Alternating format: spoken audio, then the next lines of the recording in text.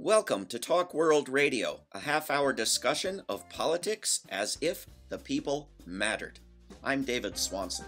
This week on Talk World Radio, we are discussing global broiling. Warming doesn't seem to cover it, and what's being done and by whom to increase it and to lessen it. Our guest, Helena Cobban, is a writer on and analyst of international affairs. For 2 decades, she contributed regular columns on global affairs to, respectively, the Christian Science Monitor and Al-Hayat in London. Of her 7 books, 4 deal with Middle Eastern issues and the remainder with other international issues. In 2010, she founded Just World Books, which has published 40 titles on Middle Eastern and global issues. Since 2015, she has been executive director of the Just World Educational Foundation. Ms. Cobban blogs at globalities.org. Helena Cobban, welcome to Talk World Radio. It's good to be with you, David. Thanks for coming back. Thanks for all the work you're doing. It's kind of warm out. How hot is it now? I mean, temperature records are getting broken worldwide over not only land masses, but also the oceans, which has, and when you get a lot of heat on an ocean, you get a lot of precipitation that, sucks up the water from the ocean and dumps it on the nearby continent. So a climate crisis is what I call it. And I think it's here. It's not a challenge. It's not like in the future. It's right here, right now. And in one of my recent essays on globalities.org, I use as a header an amazing climate map that shows that there are 4 major heat domes over the northern hemisphere right now. And a heat dome is when the heat just gets trapped, as people in the southwest of the United States are experiencing right now. I saw a story today as we're recording this, Helena, from Arizona, of people coming into hospitals with serious burns from having fallen on the ground. And of course, like almost every article on this subject, it didn't mention global warming, what causes it, what could prevent it, what could slow it, nothing, just bizarrely, there happen to be people getting burned by the ground. What is causing this? Who are the chief culprits? What around the world, what nations are causing it? So I think basically you have to say it's capitalism, and it's the unbridled use of the world's resources over the last 170 years, primarily by the capitalist nations in support of profit. So part of this is fossil fuels, but there are other vital resources that have just been extracted and used and then tossed onto landfills, all for the sake of profit. So some people call the present era the Anthropocene, which is a kind of like a geological term to tell you that it's different from the Holocene or the whatever, the Cretaceous or those other eras that are laid down in our rocks. But I think it's more accurate to call it the Capitalocene, because people have been on the earth for millions of years, and we didn't have global warming like this. There were fluctuations, but nothing as extreme as this. It is just the rapacious pursuit of profit and extraction and unbridled use of resources that have led us to this. And you can see very clearly the historical data shows that it started somewhere toward the end of the 19th century. It accelerated a lot after 1950, and it's still accelerating. So yes, and which countries were doing that? It's the countries of the rich, white, Western world, overwhelmingly. So I have a lot of criticisms of the New York Times, but I think the New York Times has gotten worse recently.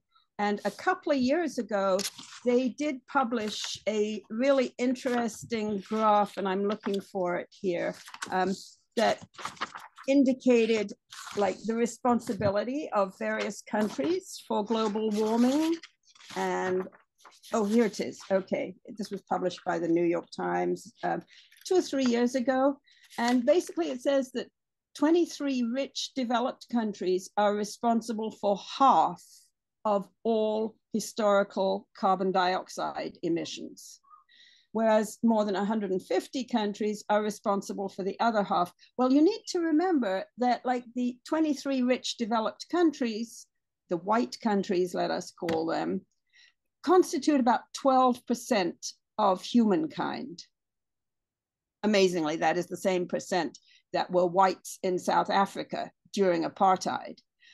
You know, and they were, in the era of apartheid in South Africa, they were controlling the whole of, you know, politics and the economy and the society in South Africa. And the same, to a large extent, is true of the white countries now that are responsible historically for these CO2 emissions that are raining what? Havoc. That's a terrible metaphor. But really, it's the people in the global south who are suffering most from this. We need to remember that. I mean, it's horrible for people in Arizona, I'm sure, and other US states. But if you were in Bengal or, you know, in North Africa or in various other parts of the global south, you're going to be suffering a whole lot more from this.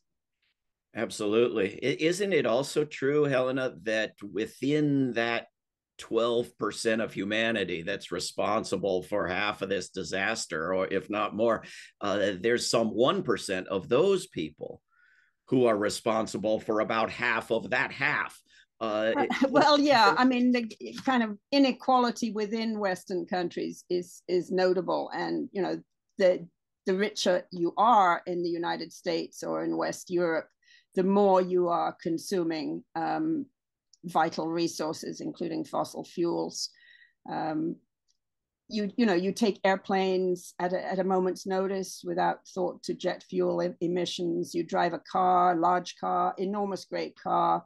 You have a great big house. You have a great big house that requires, you know, air conditioning and cooling and heating. All of that stuff, like your energy footprint is much larger than somebody who doesn't have those resources. There's also some role here, and it's always struck me as incredible for one of the regions that's most quickly going to become absolutely uninhabitable, that being the Middle East, where some of these rich white countries get the stuff from, in large part, with which they're destroying the habitability of the earth, right? Yeah, I mean, a place like Dubai or Qatar or any of the Arab Emirates or Kuwait, they are like really dystopian in many ways, you know, from the use of indentured labor, just like building these ridiculous things, whatever. By the way, I do like to call that part of the world West Asia, which is what it is geographically. If you call it Middle East, that's a very kind of Europocentric way of referring to it. But yeah, I mean, that is one place where you can see this dystopia definitely every day. Yeah. Well, we're speaking with Helena Cobban. Her blog you can find at globalities.org. Why have you not said the word China? My impression from US media is that mostly it's anybody other than white European and certainly the United States countries, and it's mostly poor people and especially China. I mean, it's pretty much all China's fault, right? Well, that's what you would believe if you read the New York Times, listen to NPR, you know, the general corporate media in this country, which for some reason, and I don't know whether it's just because they're all part of what Ray McGovern calls the Mickey Mat, the kind of military industrial war propagandizing complex. But they want to hype up the threat of China, you know, just as they want to hype up the threat from Russia. So, you know, be very afraid of Chinese CO2 emissions, which, and here you're supposed to like gasp, are twice those of the United States. So therefore it has to be China's fault, right? And then, you know, very few people remind you that actually the population of China is 4 times that of the United States. So on a per capita basis, their emission of CO2 right now is roughly half of what it is here in the United States. So that's one first thing that people really need to keep in mind. The other is that question that we addressed a little bit earlier about the historical responsibility of various nations and national groups for the CO2 that we see, you know, the effects of today. So China had been, according to this graphic in the New York Times, responsible historically for 13.9% of the historical emissions. So, you know, you could say, okay, right now they are having their emitting moment in history. And the question is, what are they doing with it and where is it leading? So there's a lot of great data out there that I just took, you know, a few days digging for, and you can find it. And it's nearly all available in Western sources. This is not, you know, Chi-Com propaganda from, you know, the Chinese Communist Party. This is, you know, solid data. So one first thing I found on Bloomberg is a chart showing what China's plans for curbing and indeed eliminating CO2 emissions by 2050. Now, David, you and I hope we're still alive in 2050. Our children and grandchildren certainly will be. That is the year by which China is committed to having zero CO2 emissions. Yeah. Get that information from Bloomberg. How about our country here in the United States? What's going to happen to our emissions in the next 27 years? About the same, little bit of an increase over what they currently are, you know, and that is from the US Energy Information Administration. So what the heck is going on here? Like, you know, why are we not going to China and figuring out, how do you do this? You know, how can we do something similar to what you're doing and reduce CO2 emissions to zero?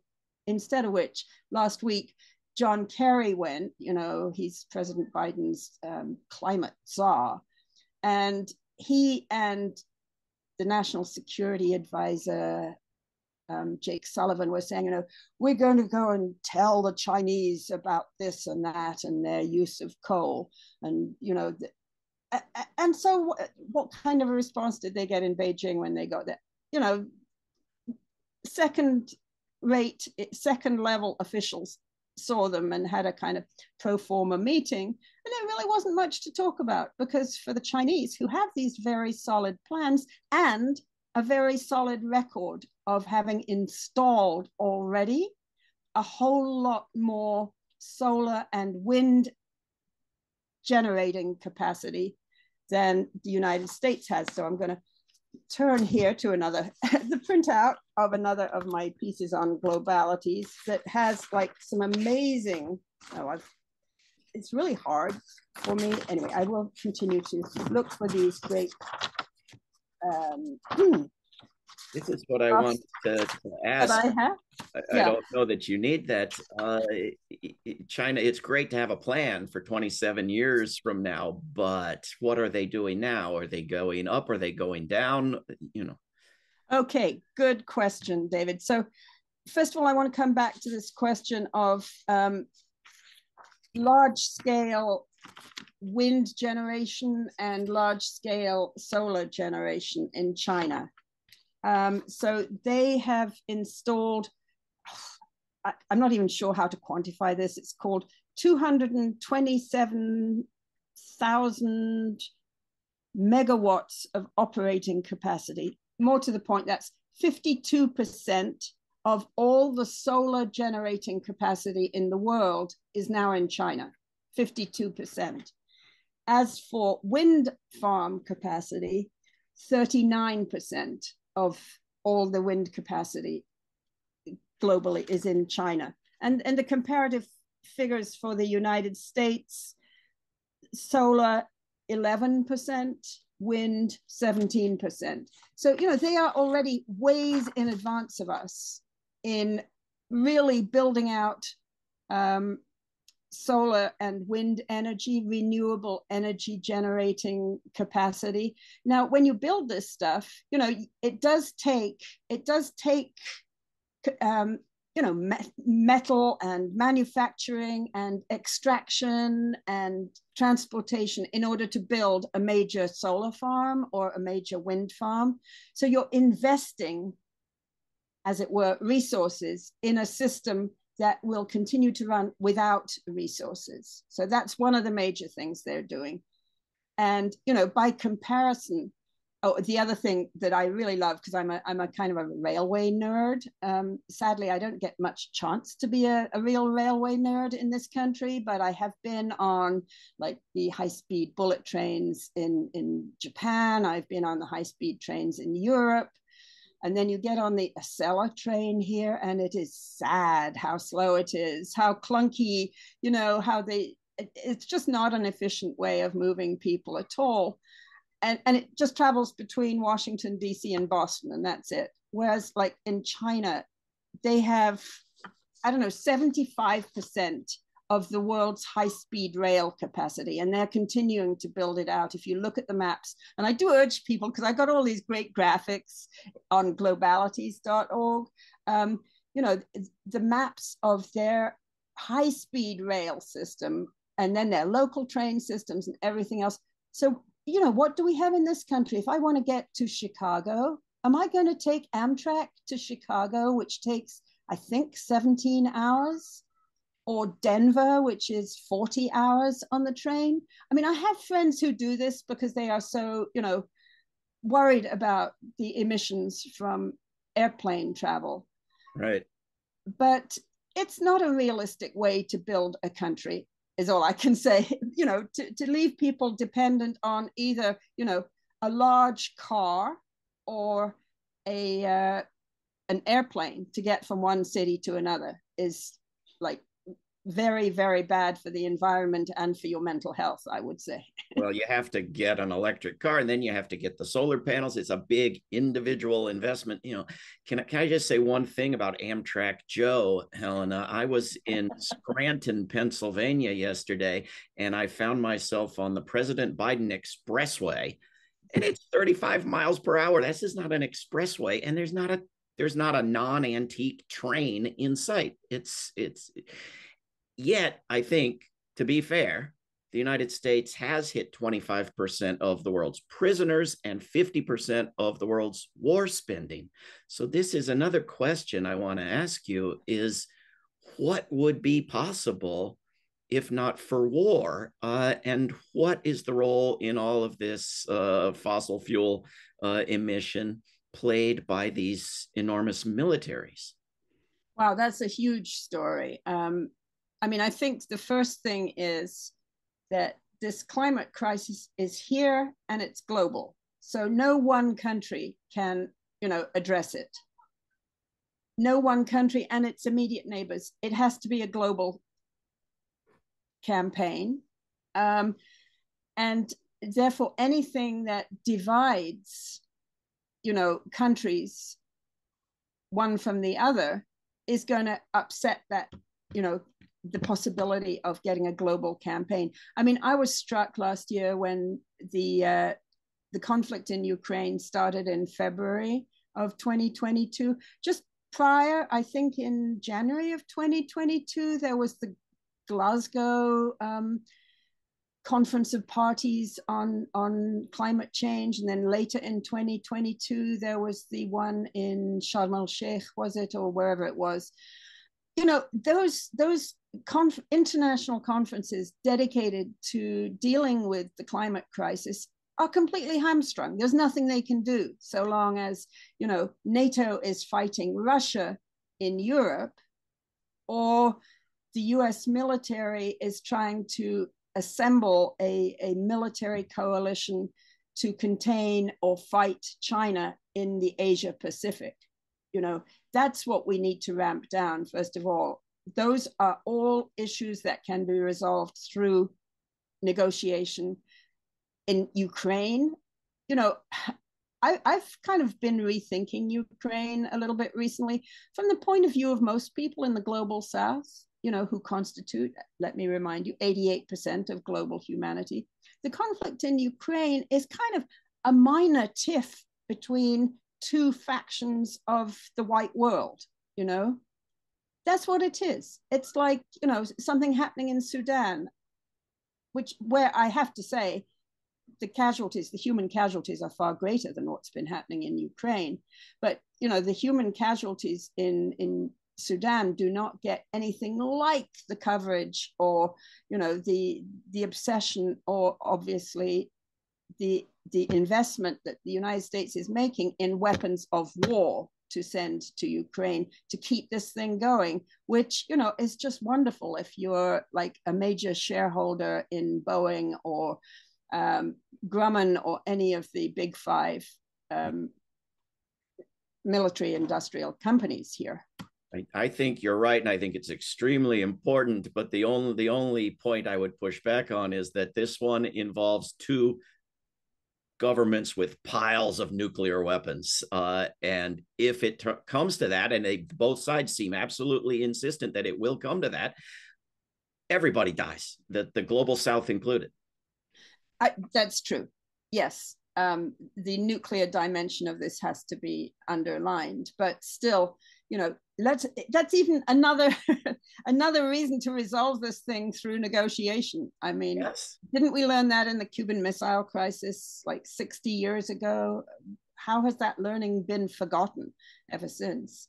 So, yeah. And the other part of this is the relationship with China, obviously, that China is going to do its thing. It's going to be reducing its emissions. It's going to be building out its railroads and its port systems to all the ASEAN countries and also, across the Indian Ocean. That's going to be happening.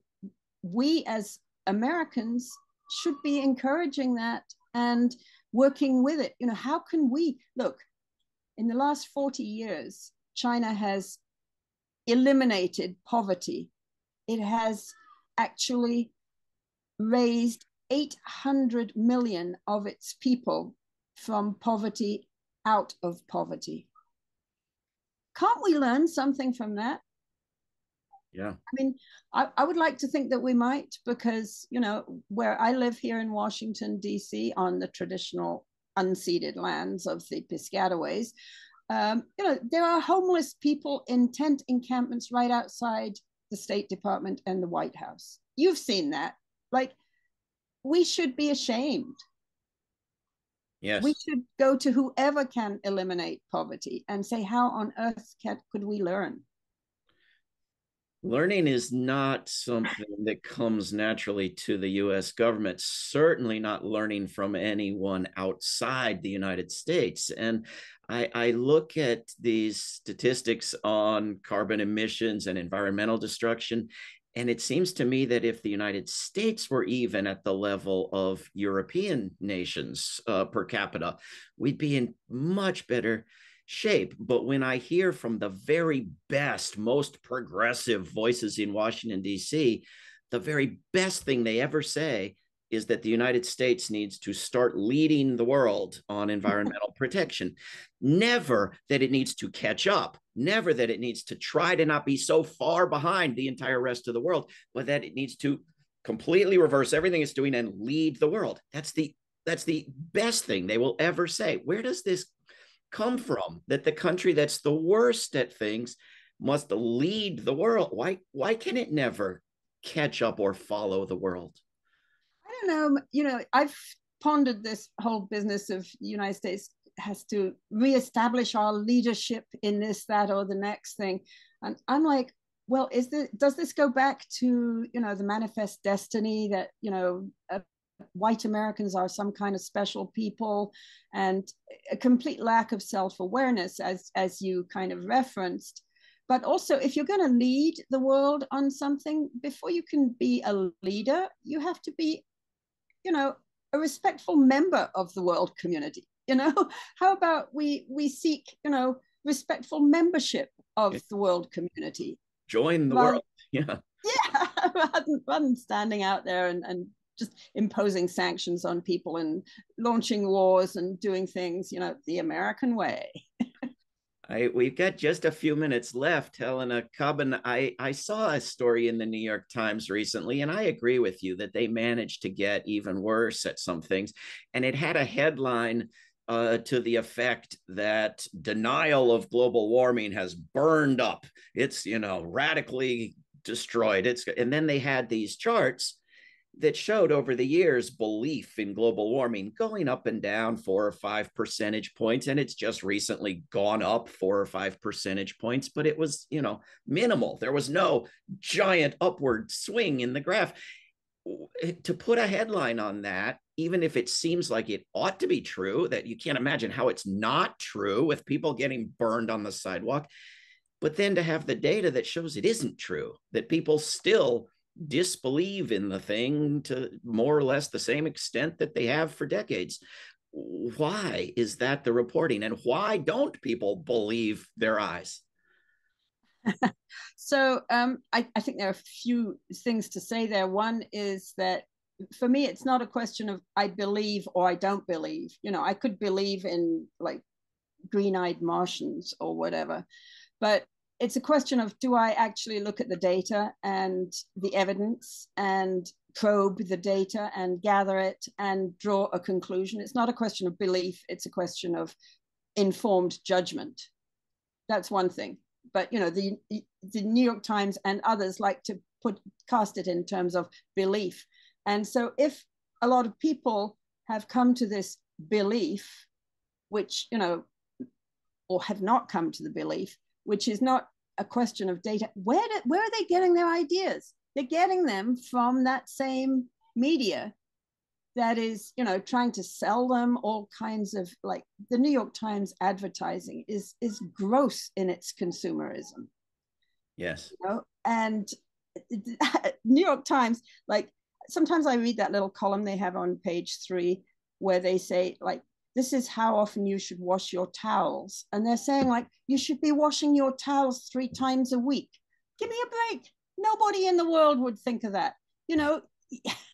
I mean, I towel off with a small towel and hang it up. And then, every 2 weeks I wash it. Like, their idea of how often you should wash your hair, or like, it's right. It's just out of this world. They're the kind of the consumerist bubble that they live in. Why would they mean this when they have the SUV ads next to it? They certainly don't mean it, right? Yeah, exactly. So, I mean, it's a big part of the problem. And, there are ways that all of us can live a lot better. And we're not going to learn those if we just listen to the mainstream media. I mean, I have huge respect for those of my friends who don't take airplanes. I try to reduce my use of airplanes.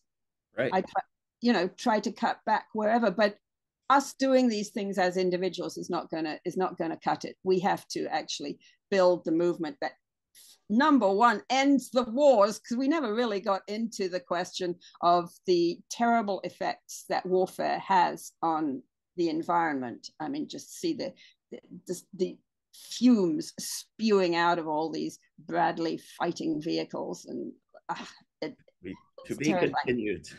I mean, I did actually publish a really nice book by Gar Smith called The War and Environment Reader, and there's a lot of other great material out there showing the direct and indirect costs that war places on the environment. It's been wonderful to have you on, Helena Cobban. You can read her writing and see her graphics at globalities.org. Helena, thank you for coming on Talk World Radio. Always good to talk to you, David. You take care. This is Talk World Radio. I'm David Swanson. Take action at rootsaction.org. Help end war at worldbeyondwar.org. Read or listen to today's Peace Almanac entry at peacealmanac.org. All past shows can be heard at talkworldradio.org. Talk World Radio is produced in Charlottesville, Virginia, and syndicated by Pacifica Network. There is no way to peace. Peace is the way.